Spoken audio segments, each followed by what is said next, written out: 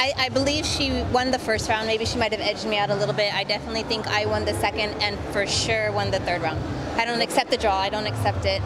There was a definite winner in that, but the judges saw it one way, and I probably should have been a little bit more aggressive the second round, but I do believe I edged her out. You don't think the third round was enough for a 10-8? The third round was definitely a 10-8 round. I don't see how a judge would score it any other way.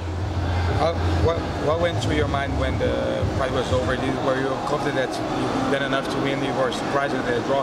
I did. I was confident I did. I was very happy with the overall, how I felt afterwards. But as far as the draw, when they heard draw, I was like, does that mean the whole fight was a draw? I mean, our faces showed it.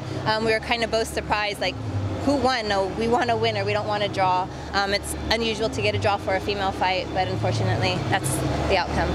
I started off slow. I should have started off a little bit faster. And initially, that's just the way I start off my fights typically, and I need to pull my head out of my butt and start off a little bit faster.